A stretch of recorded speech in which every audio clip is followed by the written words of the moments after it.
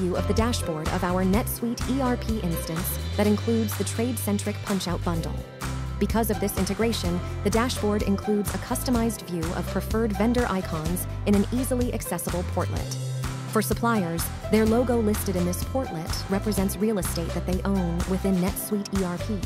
To initiate the process, a user must click the tile of the vendor they wish to connect to, and that passes them through the TradeCentric invisible middleware platform where the user is authenticated into the storefront that features their customized catalog views controlled by the supplier.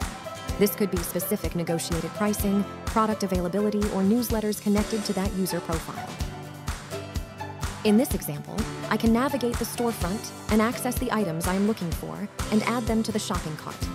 After adding items to the cart, I can view or edit the items in the cart. At this point, I am not committed to buying anything, as I won't be prompted for billing or shipping information.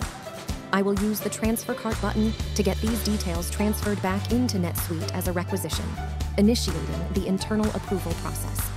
Once I am returned to NetSuite ERP, I can see an open punch-out requisition form containing the returned product information, such as quantities, descriptions, and pricing. After the items are confirmed and approved, I can turn this requisition into a purchase order by selecting the Create Purchase Order button. With the NetSuite ERP Purchase Order Bundle by TradeCentric, you can send an electronic purchase order in a non-PDF format. At this point, once the information on the PO has been approved, I can select the Send Purchase Order to Vendor button and pass it back through to the vendor, where it will be imported to the supplier's order fulfillment system. Upon fulfillment of the order by the supplier, if you acquire the NetSuite ERP Invoice Bundle from TradeCentric and your supplier is capable of transmitting an electronic payload for an invoice, then TradeCentric can facilitate importing the invoice into NetSuite ERP without requiring manual data entry. Now that the invoice has been sent back, I can navigate to my vendor bills page and view the invoice.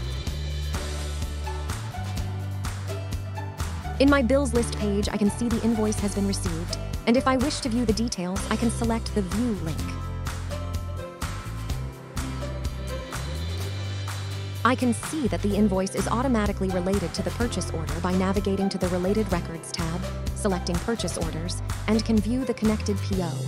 This seamless integration ties together both the purchase order and the invoice, providing a comprehensive overview of the transaction.